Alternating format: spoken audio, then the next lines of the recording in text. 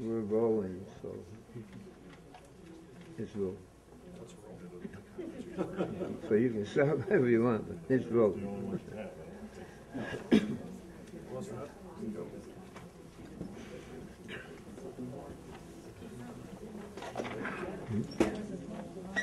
Good evening, everybody.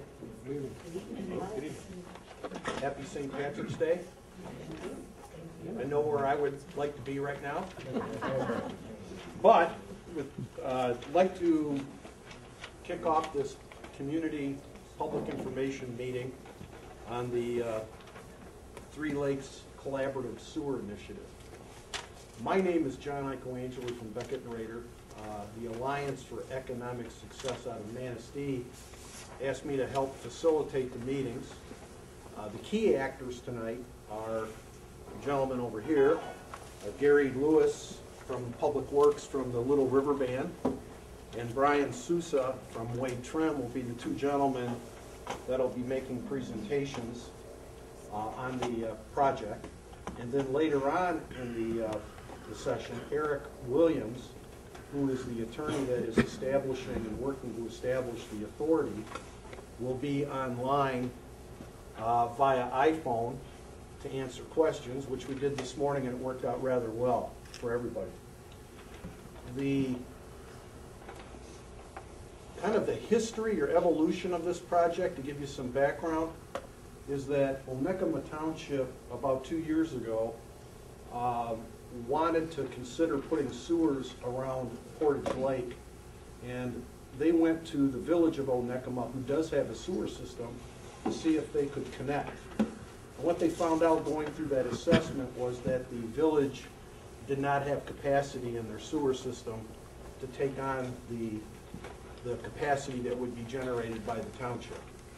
So as a result, Onekama Township reached out to the Little River Band, who has a sewage facility in Manistee Township, to see if there was an opportunity to connect with their system, and the Little River Band was open to that idea. And then as the project evolved, then other communities were asked if they wanted to participate. And that's where we get the Three Lakes: Portage Lake, Arcadia Lake, and Bear Lake, and the 5 communities. So we have Onekama Township, Arcadia Township, Bear Lake Township, the village of Bear Lake, and Pleasanton Township are the 5 units of government that would be part of, if this proceeds, be part of the Three Lakes Sewer Authority. So that's kind of the history of where this has gone over the last 2 years, 18 months. These projects do take a while from beginning to end, and a lot of it has to do with collaboration, communication, transparency, and engaging the community on these type of projects. Some of the reasons why the communities are interested in this is because of water quality. About 2 years ago, I was involved with the Lakes to Land Regional Initiative, and that was approximately 18 municipalities, of which 8 of those municipalities, Bear Lake Township being one, Village of Bear Lake, Arcadia, for example, Pleasanton Township, Joyfield, Gilmore, Blaine, Crystal Lake, all prepared at the same time their community master plans. And in each community, we always had a gathering like this where people would get around tables, and we had one of the meetings here, and people got gathered around the tables, and we talked about shared priorities. And what came out of every single community that we did the master plan in, within the top 5 priorities, people identified as one of their top 5, protection and preservation of water quality. Okay? And that's been important, and that's been consistent in all of the communities. At the same time that that process was going on, Portage Lake, about 2 years ago, 3 years ago maybe, created what they refer to as the Portage Lake Forever Watershed Plan. And that has been approved by the Department of Environmental Quality and EPA as a bona fide watershed plan and action program. In there, they identified the need to protect the water quality of the lake and the possibility at some point in time they may need to put in sewers in order to protect the water quality in the future.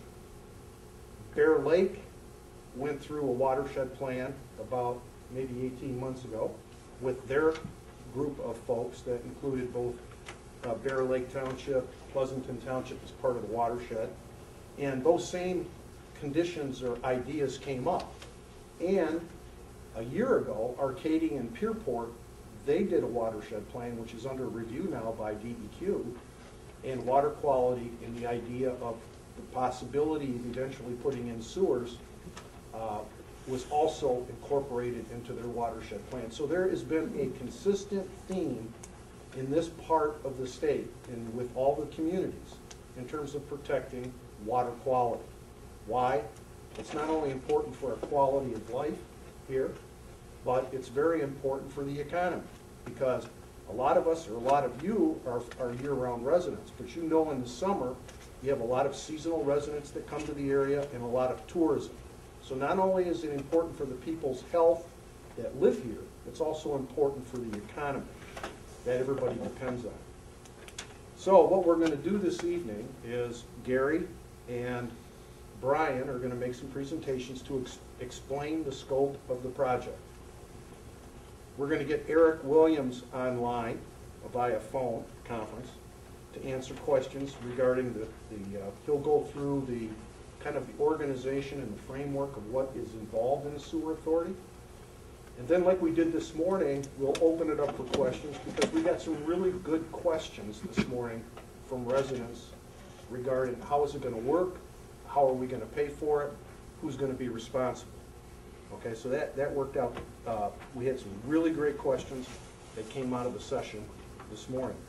I want to say, as you know, this is all being filmed, that these sessions will, all three, this morning session's at 10 o'clock, this evening session, and we're having one tomorrow morning at 10 o'clock at the Pleasant Valley Community Center in Arcadia.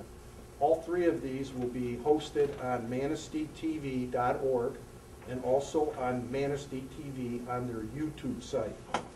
Okay, so if any of your neighbors didn't get an opportunity to come to the meetings, you can tell them look on YouTube or go to ManasteeTV.org, one word, ManasteeTV.org, and they can review any one of the three meetings that they may be interested in. Are there any elected officials here this evening? Raise your hand. Now, could you please introduce yourself and what community you're elected official? We'll start right here. Cindy McPherson, Village of Bear Lake clerk. Greg McPherson, trustee, Village of Bear Lake. Okay. Julie Griffiths, Bear Lake Township Treasurer. Jeanette May, Bear Lake Township trustee.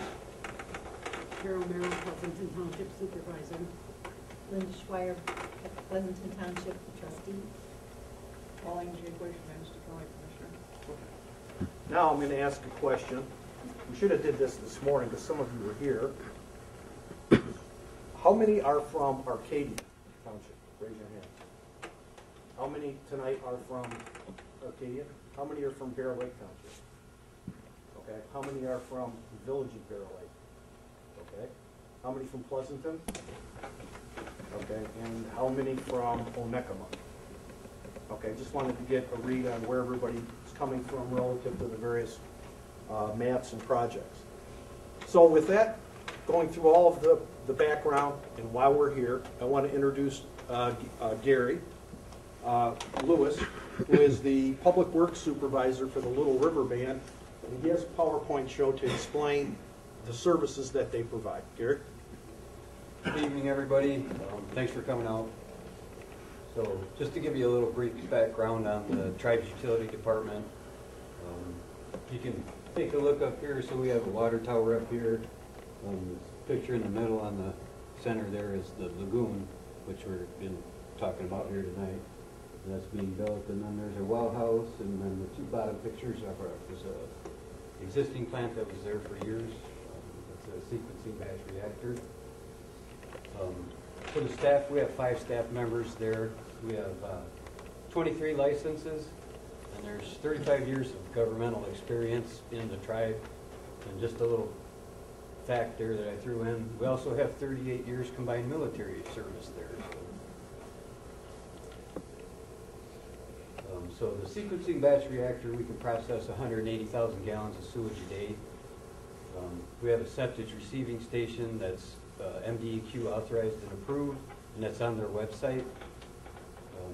Our lab is also certified by Region 5 for total coliform E. coli, and that's for the water distribution system itself. Annually, we get inspected by sanitation engineers from the Indian Health Service and their Department of the Health and Human Services. Our staff is on call, and we rotate that weekly, and they're on call 24 hours a day, 7 days a week.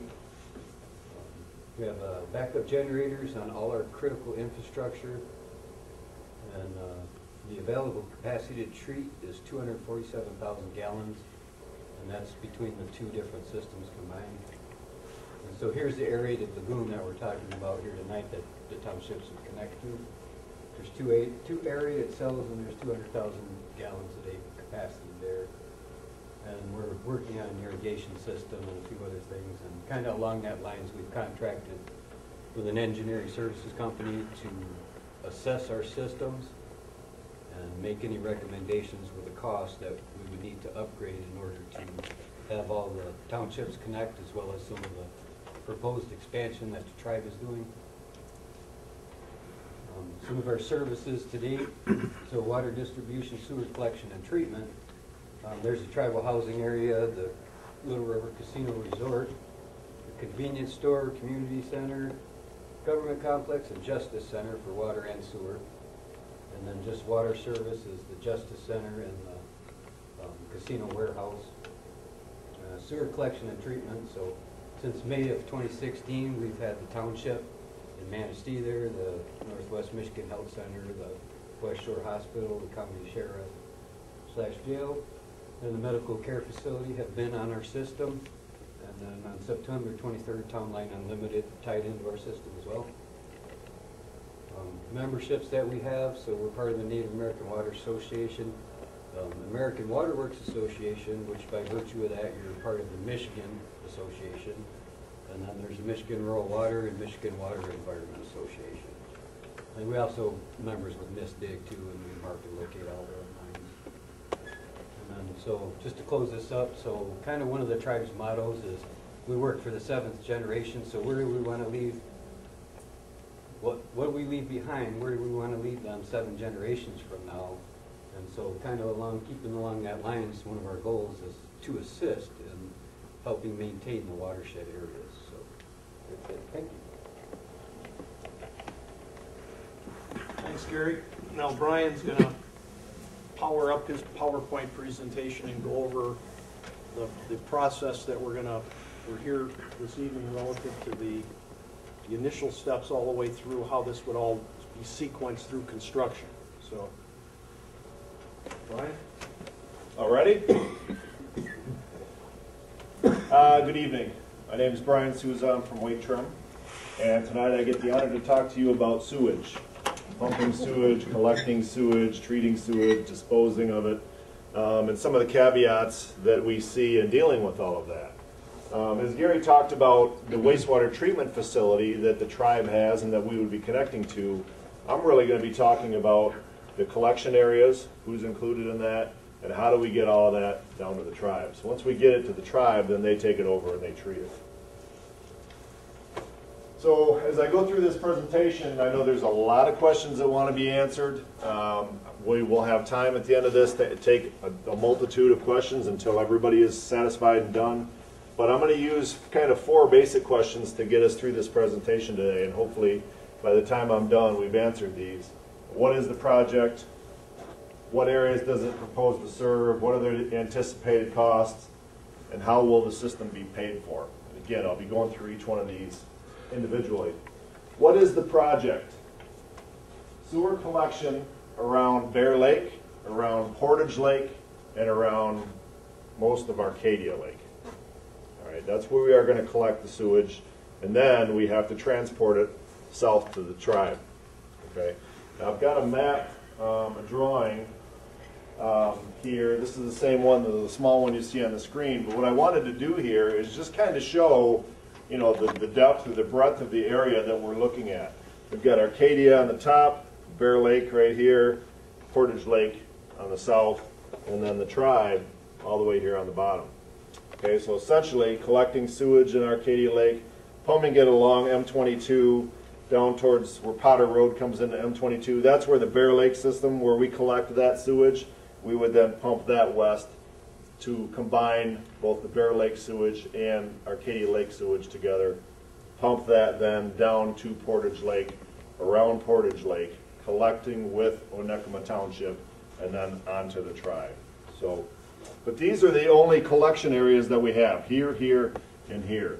We are not proposing at this point, or at this time, collection areas along the routes. We can take sewage from those areas, but it's not part of the sewer district at this point. So I say that to mention this. Just because you are in either Arcadia Township, Pleasanton, Bear Lake, the Village, or Onekama Township, doesn't mean that you're part of the sewer project.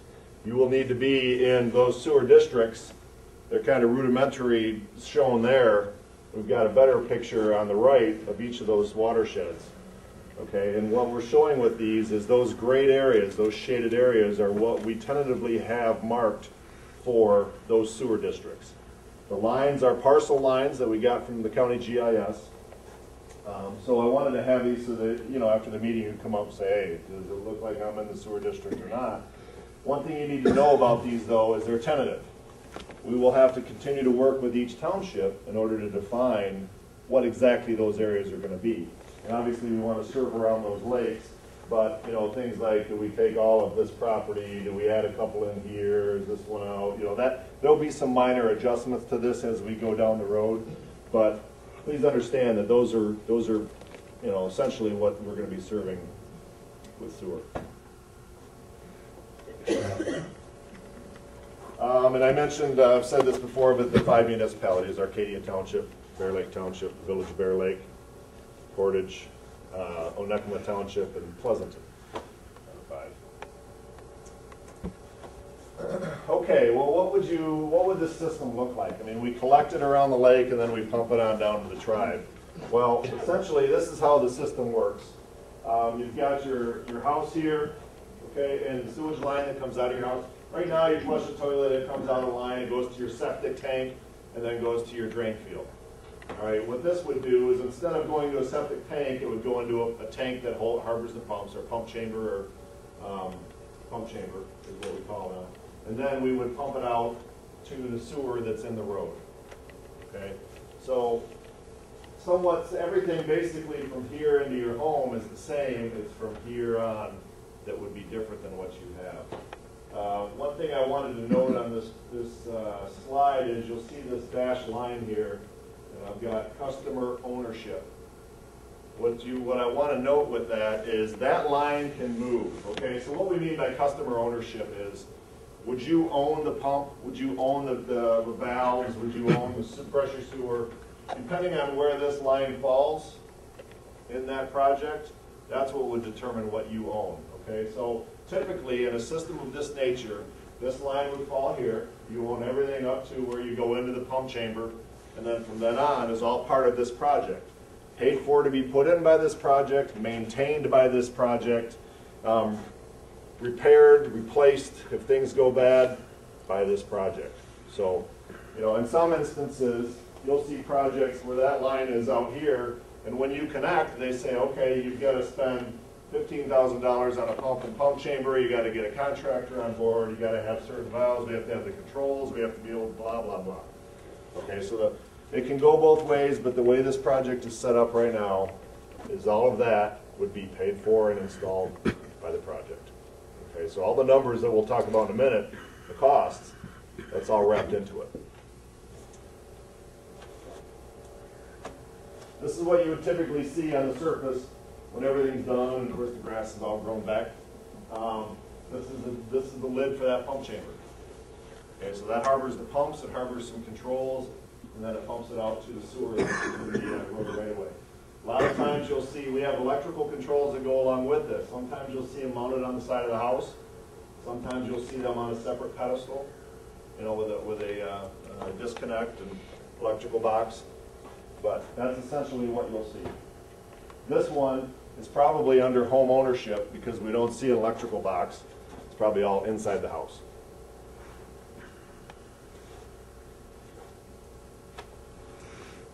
Okay, we talked about collection, what that might show for your site. We talked about the areas. We talked about where we're taking it. How much does all of this cost? Okay, we've got 3 distinct areas that we take a look at or that we've priced out. Onekama, the first one here is Onekama Township, that collection system, and then pumping that to the tribe, $13 million. Bear Lake Township, the village of Bear Lake, and Pleasanton Township, collecting that and then pumping it west to M22 up to this point. And that was $14,400,000. And then Arcadia Township collection and pumping that to Onekama. So, you know, so what we've got cost for is everything here, pumping all the way to Onekama, then Onekama was all the way around and down. Bear Lake was collection and pumping over to here. Essentially a $40 million project. All right, so if we look at how many users we're proposing to have on the project at the onset or connections, we're looking at around, let's say, 1,500, 1,600 connections. If we were to take a $40 million project and have to finance that over 1,600 connections, there would be no way it would be feasible. There'd be no way this could be, that people would accept that. The cost would be way too high on a monthly basis, on a yearly basis, on an overall basis. So one of the things that we have to do with this project, and the biggest step here, is getting financing for the project. Okay? And financing can come in several forms. This is how we pay for the system. What we need to do is we are proposing to finance this project through the United States Department of Agriculture and a group within that called Rural Development. It's a federal program. They've got offices in each state, and many in each state, but it's federal dollars essentially. And we apply for those funds, complete an application, and we get some information back from them. And I'll talk about what that information is here in a second. But what I want to get at is that application is pretty lengthy, as you can imagine, with any federal program, especially if you're going to ask for, you know, funding for $40 million, right? It's a big application. And you need one municipality applies for that fund, those funds. So we've got 5 that are part of this project. So we could feasibly, each municipality could apply all on their own. Okay? You'd have 5 different applications. You'd have 5 different funding packages that come forward. You have, well, 5 applications, which I said. Typically, it's about $10,000 to put one of those applications together. All right, if you do that 5 times, obviously that's around $50,000. If we can collaborate all of those communities together into one application, we can't just say, hey, I'm such and such township, I'll take the lead on this, and we'll be the applicant. They don't allow that. You can only apply for funds that you'd use within your municipality. This is where the formation of the sewer authority comes in. And as John mentioned earlier, Eric Williams will be dialing in, or we'll be calling him up here near the end, and he'll talk about the formation of the sewer authority and answer a bunch of questions that go along with that. But, so what we want to do, or what we need to do, is get all 5 communities together underneath one municipal heading, 3 Lakes Collaborative Sewer Authority or 3 Lakes Sewer Authority, but whatever we call it doesn't really matter, just as a sewer authority, so we can put forward one application for funding. Now there are benefits to that as well. There are income levels that we get to blend everybody together, which really help with the funding package. Once you get to a certain income level, on an average with the community, it changes how much grant and loan is available to you. It increases the amount of grant that's available to us as the project. So instead of doing 5 at 50, we get to do 1. Because of the project and the size, that's around $30,000 to put that application together. Talk about why that's important here in a minute. Once we make that application, we get back from Rural Development what's called a letter of conditions. So we do all the paperwork, we make some submittals, there's some back and forth between the sewer authority, the engineer, and USDA, maybe they want more information, maybe they want it packaged a little different. There's always some back and forth with that. But what we want to get in the end of all of this is what's called the letter of conditions. And what that does is it lays out how much grant we get for the project, how much loan we get for the project, what that percentage rate is, how many years that's financed over. Okay, so where we sit right now, I can tell you how much that project is going to cost. Talked about 40 million. I can't tell you how much it's going to cost you a month or a year. I don't know how much grant we're going to get. If we get $20 million in grant, they give us a 50% grant, that's a whole different funding package and user rate schedule than if we get $5 million in grant or $30 million in grant. Big difference. And the percentage rate. Okay, right now percentage rates are at 2%. You know, if by the time the application goes in, if that changes at all, if it goes up or down, we get locked in at that whatever percent is adopted at the time. That's adjusted quarterly. That's another big factor. If it goes up to 3%, funding X amount of dollars at 3% over 40 years, that's a whole different funding package. So I know the big question is how much is it going to cost me, but until we do some of this upfront legwork, I can't give you a good answer. I can guess, but that's all it is. And you know how it is when you throw out a number at first, that's what everybody remembers, and we do not want to do that. So what we do when we get that letter of conditions, though, then we know what we're up against, and we can then step back and say, okay, how many users do we have? How much do we have to finance at what percent? Okay, now we can step back and start figuring what we would expect it to be for the user costs per month, per year. Then we can come back to you and give you good information. Okay, so when we get the letter of conditions, we are not obligated to take that money. We can walk away. So when we get those and we make those determinations, we come back and we say, this is about what it's going to be.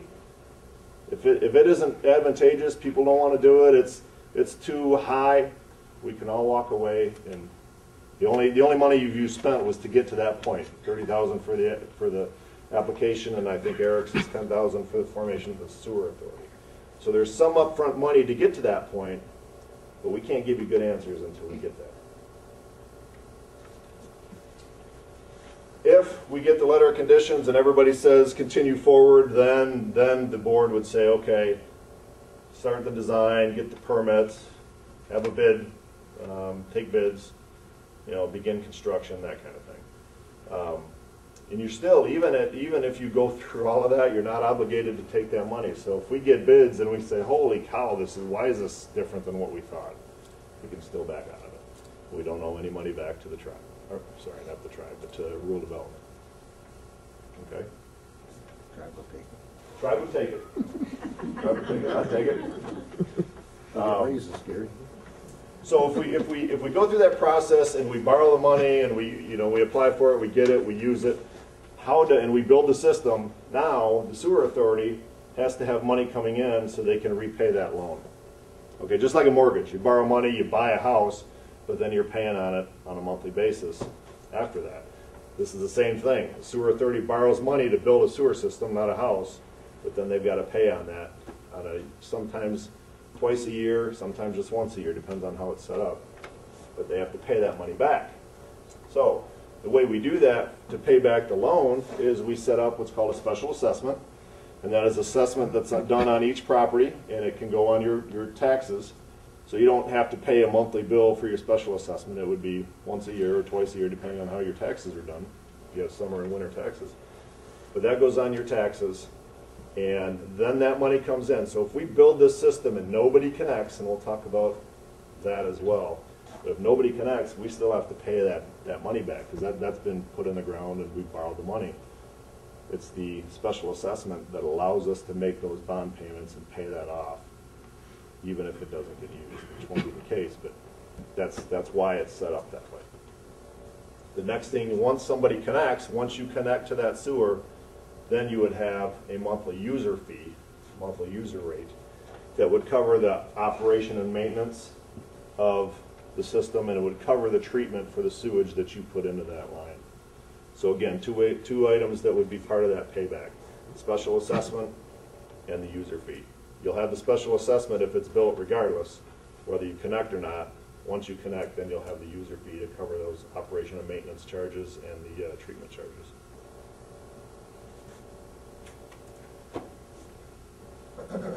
Okay.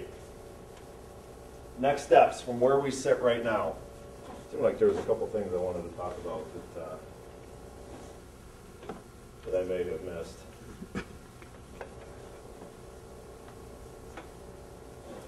Oh, we'll get to them. Next steps. All right, from where we stand right now, we need to create that sewer authority so that we can begin applying for funds. As I mentioned, that application for the all 5 communities is around $30,000. There's a grant out there that we can apply for to cover most of that, up to $25,000. That's called a planning grant.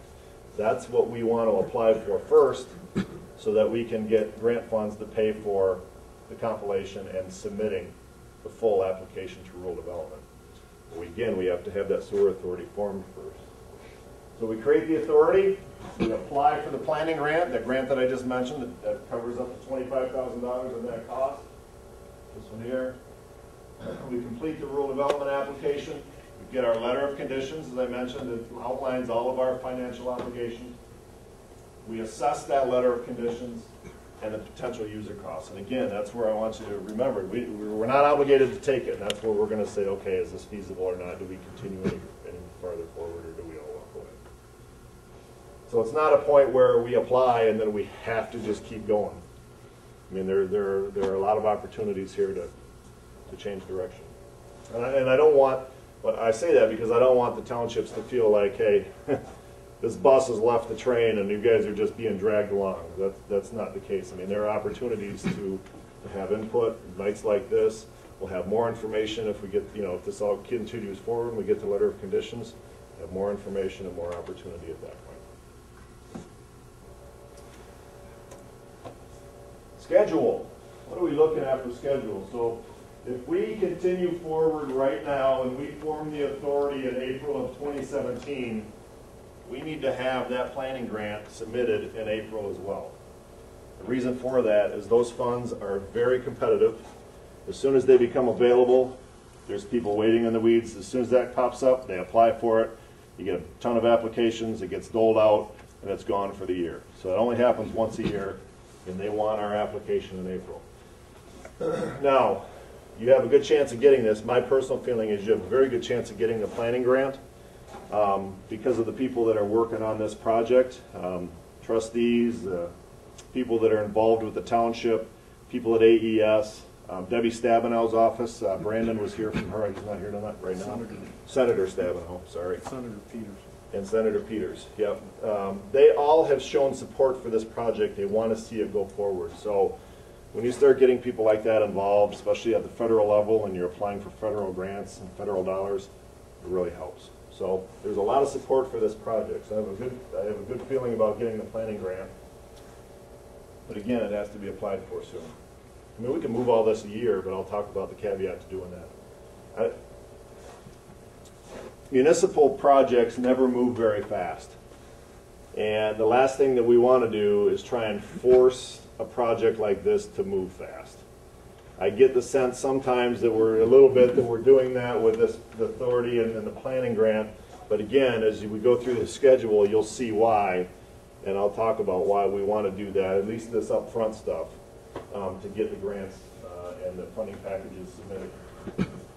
So we form the authority, submit for the planning grant, we do the RD application submittal. So there's several months between April and October of 2017. As I mentioned, it's a big application. It takes a lot of time to put together. There's a lot of information that's compiled and submitted. It takes quite a while to get those pulled together. So October of 17, have that submitted, receive the letter of conditions between October and January of 18. Again, that's that back and forth between the federal government and the applicant, getting every piece of information that they want submitted. Receive the letter of conditions in January. Begin design in April, but what I want you to note here is between January and April, we've got 4, maybe 5 months, depending on where it falls on those dates, where we come back and say, hey, here's what we got the letter of conditions, here's what those user costs are likely to be. Let's have another discussion. do we continue forward? So that's what that time is in there, 4 or 5 months. If everything's a go, we start design, say April of 18, so basically a year from now, start design. Big project, takes a while to design that and get all the permits, so December of 18, finalize the design, have a bid advertisement period, open bids in March, start construction in May of 2019. So if we go forward as we sit right now, and we move forward with this schedule, we're 2 years and a month from where we sit right now. That's if we start this process. It's a long process. Now, that's starting construction. Now you're going to have 8 months to a year of construction on a system this size. So before anybody can even, by the time you can actually use the system, it's likely to be 3 years from now. But that's the process we got to follow, and that's why we need to get it in the queue and begin the discussions and begin that process, because it does take a while. Now, I talked about trying to speed things up. One of the reasons that now is a good time to do this, rural development interest rates right now are at 2%. 6, 7 years ago, they were at 7%, 6%, 8%, and people were happy with that percentage rate back then. Right now at 2%, they were lower 6 months ago than they are now. They were either 1.5 or 1 3/8. So they are starting to go up with the economy improving. Now, as I mentioned, they revisit that interest rate every quarter. So at the end of March, they'll revisit it and they'll adjust it if they need to or leave it the same. I think they're probably going to leave it the same at this point, but they do that every quarter. So we could, from now till, if we put this off a year, and we decide we want to think about it more, who knows what the interest rate, they might be back down to 1 3/8, they might be up at 6, who knows, but they do get adjusted. So waiting probably, especially with the interest rates doing what they're doing, isn't a real good idea. The other thing is, construction-wise, as you guys know, construction costs don't ever seem to go down, they seem to incrementally go up. So the longer we wait, the more we pay for construction, right? So right now we're starting 2 years, starting 2 years from now for construction. One other piece of information that I wanted to mention about the interest rate and the funding, the financing. When you get a loan from rural development, it's spread out over 40 years. There is no penalty for early payment. You could pay it off in day 2, and there's no payment, no penalty. You can go out 40 years. But what the key thing is that 2%. When we get the letter of conditions, and in that letter it says you get X amount of dollars at whatever percent, we are locked in at that percentage rate. So, and we don't actually sign the loan closing documents until after we have bids and we're ready to start construction. It's at our pre-construction meeting when we finally sign that document with rural development that says, thank you very much, we'll take it. Okay, so from letter of conditions to the date we would sign, you're looking at over a year. But when we get this letter of conditions, that locks us into our interest rate, our loan amount, our grant amount. So when we actually have the loan closing a year later, if the interest rates are, we're at 2, if the interest rates are 3 when we close, we stay at 2. If their interest rates are less than 2, then we get the lesser of those interest rates. Okay? So when we get the letter of conditions, that is the highest that interest rate will be for us on the project. If they go down, we get the lesser of those. Brian, can we just do a quick test here? Are you on, Eric? I am. Cool. We're about ready for you, almost. Okay, hey Brian. Hey. Why, one of the questions that comes up is why do we need to do the project, or why should we go forward? John had talked earlier about water quality, the initiatives that have been going on, the watershed plans. This map is a map that shows Manistee County, and the S's that you see here, those are wells that have been tested and show elevated nitrate levels in the well water. This is from the DEQ website, so if you want to see this on the DEQ website, you can go to that. But what I want to do is I want to note that, that the size of the S's a bigger S is a higher concentration of nitrates. But what you can see here is you see Arcadia Township up there. There's a lot of S's, but there's a big one plastered in there. You can't really see it that well, but so there's a lot of nitrate issues there. And you'll notice that it's typically around the lake shores where we have a lot of septic systems, and we typically, especially in this county, we have horrible geology for septic systems, very coarse sand for the most part.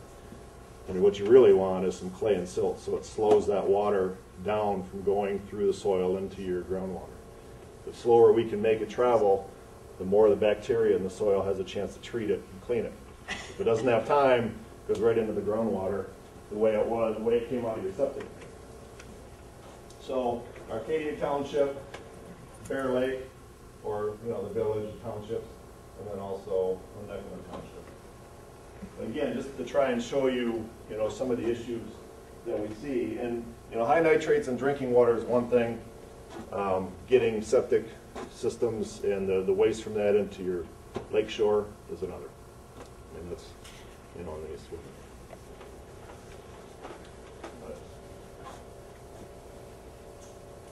okay. I think with that, I'm done. We'll take questions here at the end. So, keep your questions and we'll fire away with those here at the end. And I'll turn it over to you, Eric. Are you ready? I'm ready. Okay, Eric's going to talk to everybody about, as you mentioned, or as I mentioned earlier, about forming the sewer authority. We talked about why we need it, but Eric's going to talk about the formation of that. So. Can everybody hear him in the way back? Yes? Okay. Okay, Eric, take it over. Okay, good evening, folks. A sewer authority is something authorized by state statute in Michigan, which allows constituent or member municipalities like cities, villages, and townships to form an authority that would operate, plan, design, finance a water or sewer project, sometimes a combined water or sewer project. The whole purpose of the authority is to accomplish whatever task the municipalities give to the authority to do. So the authority doesn't have its own agenda unless and until municipalities form the authority with some project, and then the authority, acting through and for the municipalities, comes up with a plan, and then the way to design, construct, administer, and operate a water or sewer project. In this instance, the authority would be formed by the adoption of Articles of Incorporation, and those Articles of Incorporation have to be adopted in each member municipality that wants to be a part of it. So we have 5 municipalities that are proposed to enter and form the sewer authority. Each would have one representative on the board that would be able to vote on the sewer authority board. So the sewer authority board would be formed with 5 voting members, 1 from each constituent or member municipality. And the authority can be adjusted over time to either add a member or drop a member, and then that voting representative would be added or dropped. So the board could change, but it should be a one voting member on the board for each member municipality. Any question about that so far? Anybody waving their hands or looking puzzled? Nope. Nope. Okay. We're good. Let me go a little farther. The authority will have the powers that are given to it by statute and by the member municipalities. So there's no new governmental entity that's going to exert control over the municipalities or the citizens in the municipalities. The authority is really formed by and through the municipalities to do what tasks the municipalities give to it. And then, of course, the specific design and operation then the authority would conduct. But each municipality has the right and the authority, or the power, I guess I should say, to approve a project in its municipality. So once the authority is formed, and if there's a sewer or water project planned by the authority for one of the municipalities, that project can't go forward until there is the written approval by that particular member municipality. So the member municipality reserves the right, or has the reserved right, to stop a project and not allow it to go forward unless that municipality, meaning the township board or village council, approves it. So you should never end up in a situation where the authority can somehow run amok and come up with a plan for a municipality and impose it on the municipality without that member municipality's assent or consent. This proposed set of articles will have a unanimous vote for the funding of the authority.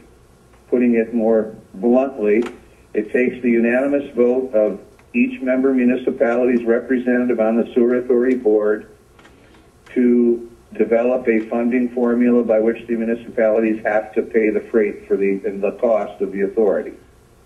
For the most part, the authorities are designed, and this authority would be designed to fund itself. In other words, it has to look to the costs in the operation of a water or sewer system, so the ratepayers and the customers are paying the cost of the system. And the member municipalities are going to be interested in, through their one appointed representative, in keeping the cost of the authority down, because if there are costs in operating the authority that aren't covered by the customers and the users, then the member municipalities are going to have to chip in. So that funding formula for chipping in to cover any costs will require the unanimous vote of the elected representatives or appointed representatives from each municipality. So there shouldn't be any kind of runaway sewer authority board that wants to impose costs on the municipalities, because the municipalities are going to make up that authority board.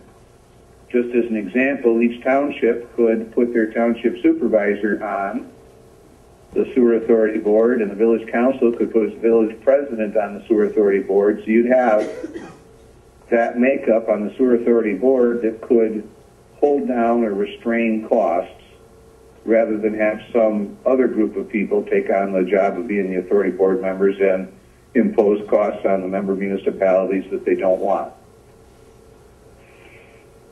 There have been some questions posed either online or to me over the phone, or maybe even at the other meeting, that ask about where if there's a vote. And let me just take that through a couple steps. To form the authority requires a positive vote in each municipality that wants to adopt those articles of incorporation. So the voting to form the authority goes on at the township boards and the village councils. There is no vote of the population in each municipality to join the authority or form the authority. There's also a question then raised about whether there's a referendum on the authority. There is not. There's no right to have a referendum just on the question of forming the authority. Down the road, once the authority is formed, if there is a proposed contract between a municipality and the authority for operating a system or constructing a system, that contract is subject to a petition and referendum in the member municipality with which it's proposed. That's a long way from coming up, but that is a voting power limitation, if you will, on the contracting power between the municipality and the authority to set up a project or run a project in that municipality. Any questions about that so far? Keep going. Okay. The articles of incorporation have been sent to each of the member municipalities to discuss at their boards, so people should be able to see them. It's a little bit of legalese, there's no doubt about it, but the basic design of the articles is only to give the authority the power that the municipalities want to give it to go ahead and design, plan, and finance the water or sewer project. So if people want to have input to the authority, certainly they could go to the authority board meetings and talk to them. But probably more importantly, township and village residents will still have the opportunity to go to their own township or village board and say to their own elected representatives what those people want in their village or township for a sewer or water project. And we're only talking sewer here so far. But that that contact should still be there, and then the village or township will still have the authority to say yes or no to the sewer project in their community and yes or no to the bond financing. The authority can't go do bond financing for one of the municipalities without the municipality's prior approval. That's about it from me, Brian, unless people have questions about something that I didn't touch on. Okay, we can, we're at a point where we can open it up for questions on any of the topics, legal, engineering, that you've heard. So are there any questions? Yes. And I apologize if you did mention it, but people who are in the village also pay a township tax. We get taxed twice. We would not have to pay an assessment twice, then, would we? Through the village and through the township? No.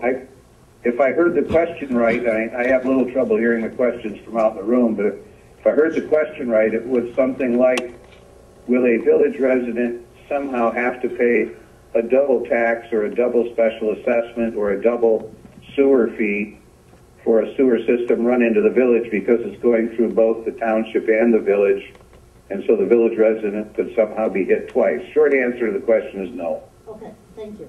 Those special assessments set up per lot, whether you're in a village or I didn't think so, but I needed to know. Question. Yes, sir. And the special assessments are only levied against those who would be part of the system. That's right. Only those that are in the district as defined when we do the funding. Okay. And then if you're in that zone that's gonna be in it, do you have to go into it, or is it voluntary? I mean, do you have to connect? Yeah. Typically, the way rural development works, that when we get federal funds for a system like this, they require connection within a certain period of time of construction.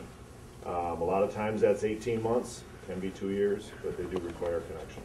Is there an assessment on an unbuildable piece of property that's in the zone? There would be a special assessment on that, absolutely. Even though they would never be able to build on it and hook into it, they'd still get an assessment and a fee on it? If it's a separate lot, a separate parcel number, they would get assessed a fee. Really? So But if, there's two components. There's the assessment for the construction, and then once you connect, then there's the monthly or the quarterly user fee that you would pay. And what I'm getting at is, I've got a parcel of property on the lake that's unbuildable, nothing will ever be able to go on it. But it's still gonna get assessed a fee Is that because of size? because of size.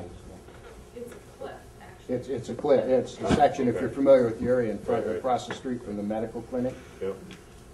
I own that 250 foot of waterfront, but nothing can ever be built on it. But there's gonna be an assessment on that. Doesn't seem right, does it? No. Doesn't mean I'm against the project, but, Yeah, you know, I haven't run up against that situation. Let me do some digging, and we can, Okay. we'll, Just so we Come back with understand, your primary building is on one side, I'm back on the south side of the highway, if you will, or east side, up on the hill, and then you. where I'm not gonna be part of the project probably. Okay. But my waterfront section is totally disconnect. Which is unbuildable. unbuildable, It's part but of the has its same own lot? parcel now. No, has its own parcel. Has its own parcel. Okay. We'll take that as We'll a look at question that. to research. And I'm probably not the only one in that. Yes, I also have, I have 5 unimproved lots on the North Shore. They're all swamp. They're unbuildable. I tried building on them. 6 or 7 years ago, and I couldn't get any permits. I missed it, I'm sorry. He has five unbuildable lots primarily because of the wetland. Okay.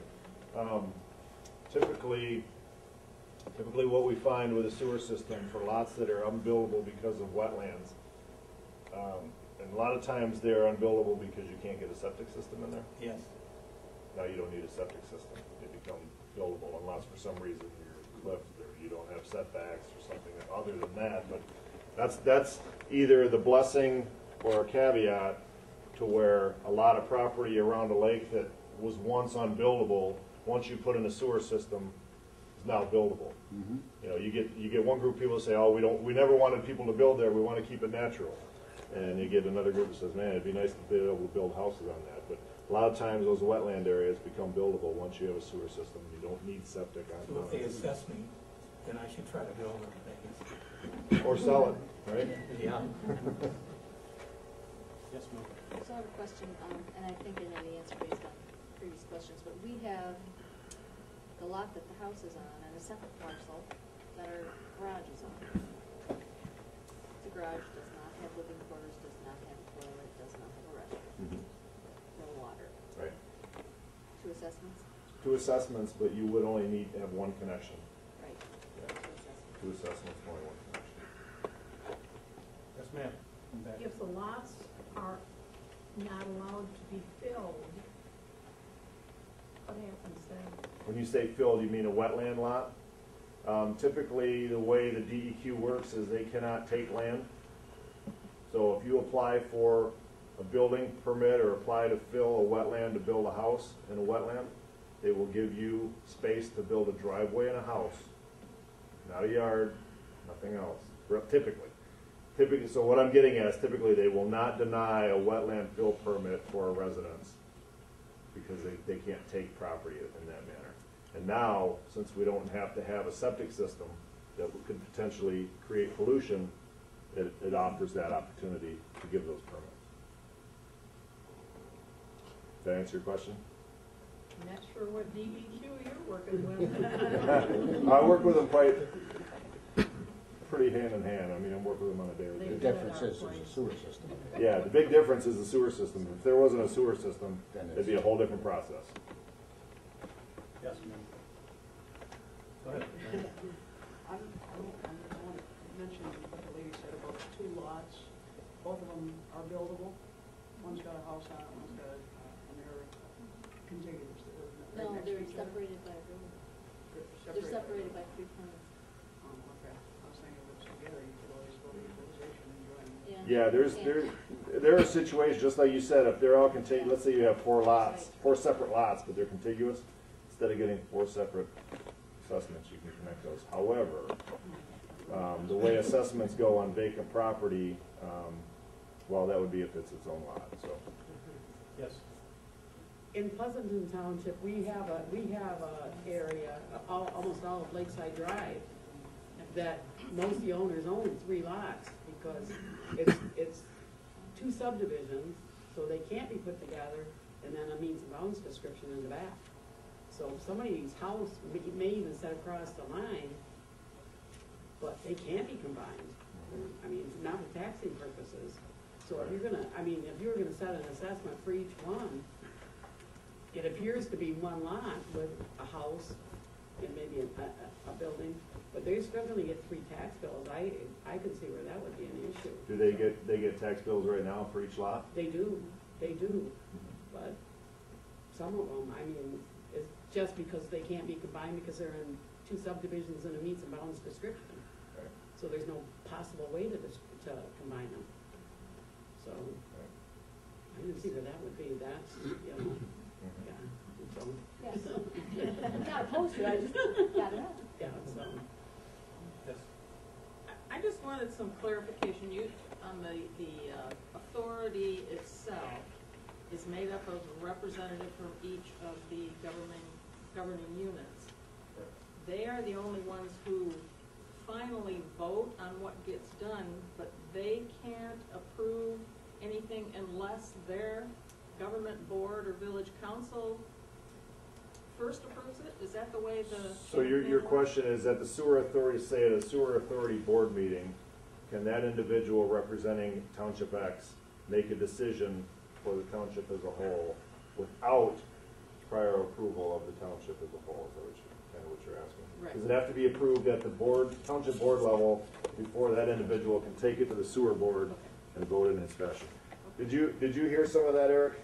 I could only hear something about what happens at the township board, what happens at the authority board. So I didn't hear what the beginning part of the question was. What was the underlying issue? What are they worried about? The question is, can an individual that's on the sewer authority board make a decision that hasn't already been made by the township board? So in other words, do they have to have a decision at the township board and then that individual takes it to the sewer authority board and votes in the manner in which the township board said they shall?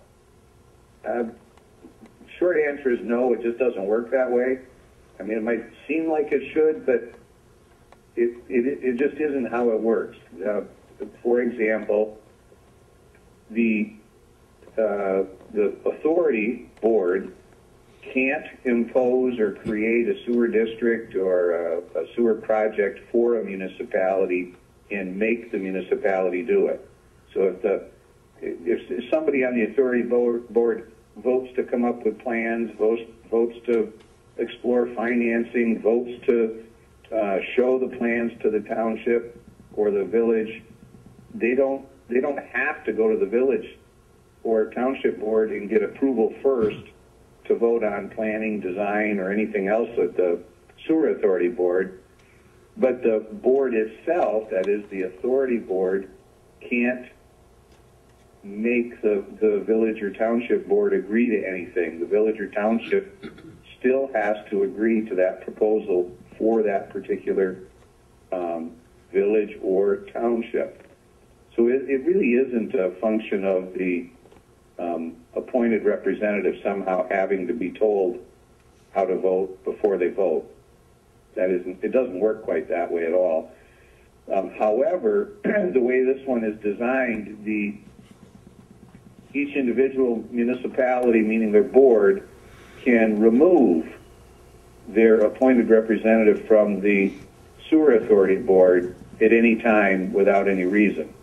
So if there was an issue or problem with, say, one particular township that appoints their supervisor to go be on the sewer authority board, and then their supervisor seems to be voting differently than what the township hoped, the township board can remove the supervisor as their elected, or appointed representative on the sewer authority board. So they always have that remaining control over particular votes.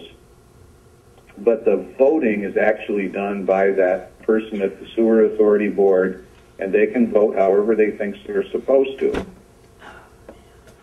Now, did I answer the question for the person, or have I created more questions? I guess I'm still a little confused, because it sounds like the township boards have ultimate authority, but yet their representative can vote a different way. And if their representative votes in a way that they did not tell them or suggest they vote, you're saying the sewer authority cannot impose anything on a township. I guess I'm unclear as to how that chain of command is going to work.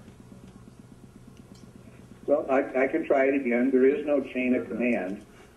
It's not like the township board tells its appointed representative what that person has to say over at the sewer authority board.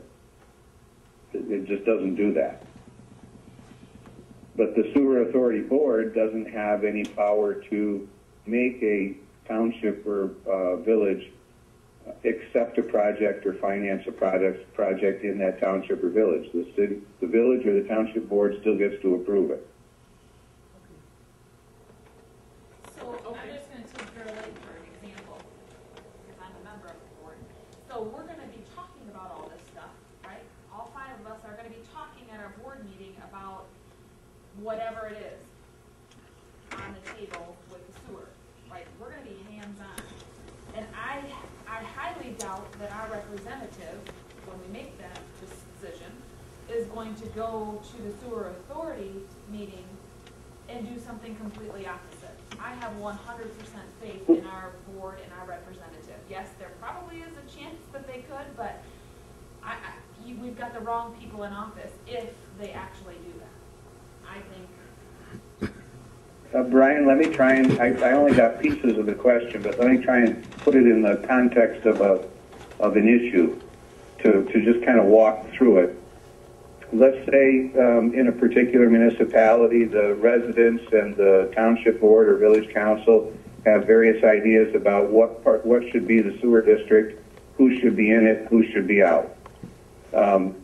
They give whatever their ideas are for that particular township to the authority to say, yes, we want a sewer district and we want it to be like this. And let's say for whatever reason the authority comes up with a plan and brings it back to the village or township and says, we think the district ought to be here. Do you approve that? And do you want us to build according to that and plan and design according to that? In the process, if the village or township representative at the sewer authority board says, yeah, I like the plan, or I don't like the plan, it really doesn't do anything to make it better or worse, because the village or township board still has the approval ultimately of that district or the actual project to be constructed and where it's supposed to be. So the township or township board and village council never lose that authority or power, regardless of how their one person goes and votes at the authority board. Answer your question? Yes, I got it. Thank you, Eric. Yes, sir. From what I understand, the budget proposal submitted in the last couple of days by the Trump administration eliminates all funding for USDA rural development loans and grants. That's what I read. I had not heard that. Yeah. I know he's changed a lot of things, so I guess I wouldn't be surprised if that got adjusted, but I had not heard that. That's what I read twice.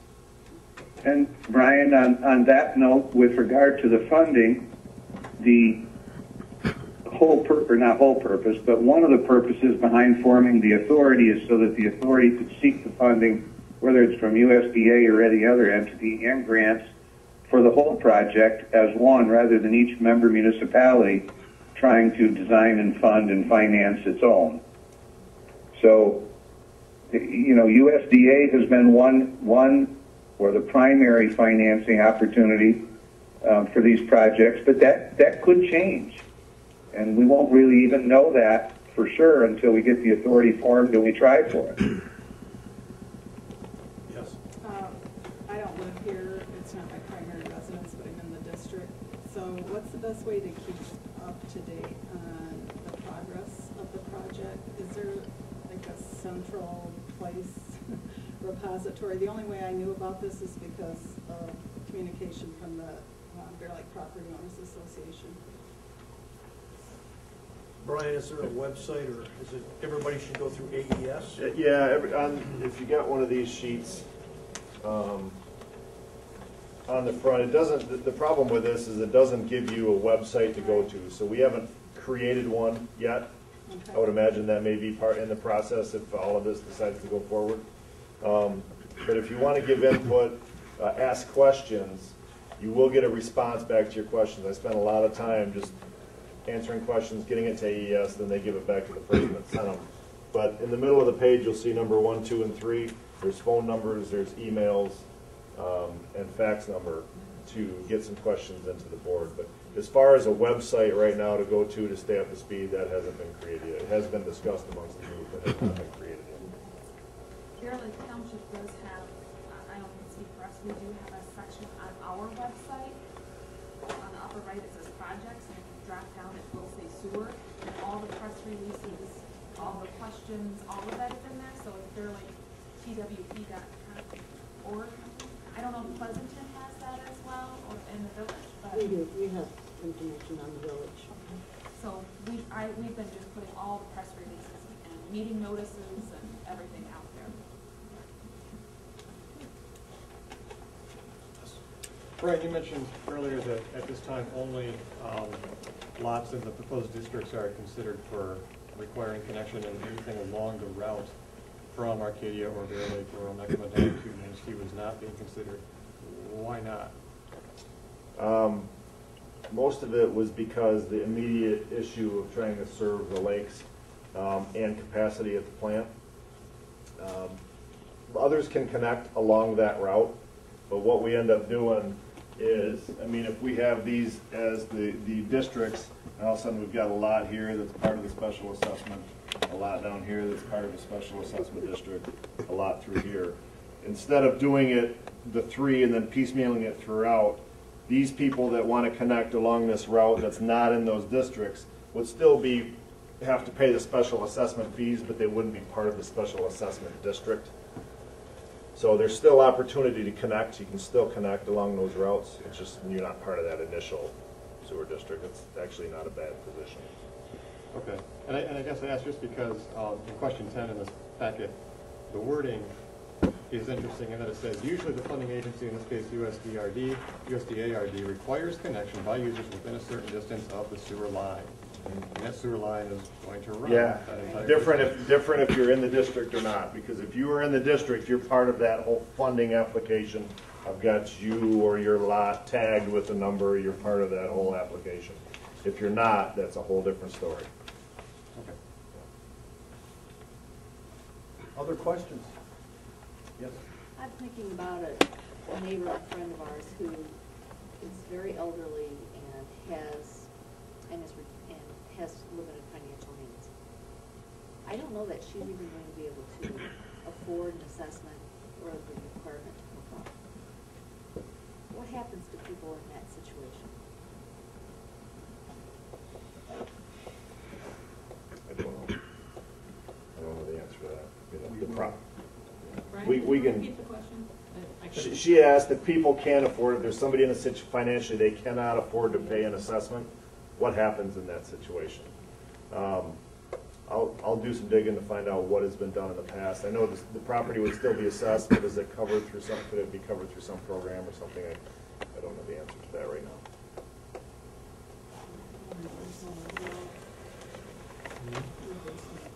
We have a couple in our Bear Lake, and I have one that are visited my office, and we're probably doing the same thing. Making some resources, making some connections, because we're gonna have that, for sure, especially. Yeah. Just got to think of that. Yeah. Good question. Any other ones? Another question? Well, the next One last steps, yes. Brian, are you related to John Phillips? I'm not. I wish I was. I wish I was. Good question. Great question. How long will the TV thing be available on YouTube? When will it be available? When and how will it be available a year from now? Forever, probably. Forever, okay. This morning's session, I understand this morning's session's already on? Yeah. It's already on. Okay, perfect. All right, thank you. Julie, can you tell us what your website address is so people have that? I think it's Bear Lake TWP. Can't remember if it's .com or .org, and my phone is in use, or I would be able to tell I you. think it's .org. .org? I think so. Yep, and it's on the upper right-hand side under projects and a drop-down sewer. Okay, because I've had people ask. Yep, yep.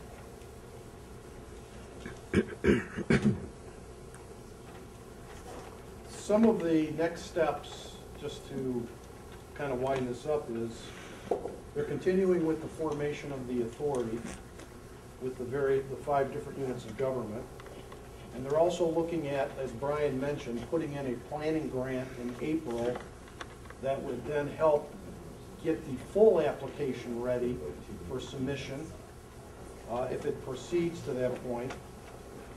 We are encouraging everybody that has questions. If you think of a question that tomorrow, for example, you can contact the Alliance for Economic Success. AES out of Manistee is the kind of the organization that's kind of pulling all this together.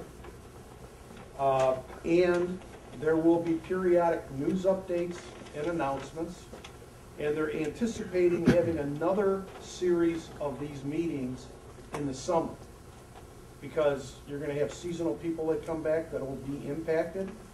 And at that time, there'll probably be some additional information to share with everybody. So they'll have these community conversations again, probably in the summer. And it'll probably be sometime in July, when most of the people are here. So, but you'll get advance announcements. We've collected questions from this morning and this evening, and as we get the questions, we'll keep adding them to the frequently asked questions, so we'll keep populating that document. So with that said, if there's no, yes, you have a... Just a correction on the Bear Lake, it's bearlakepwp.com. .com. .com, not .org. Thank you.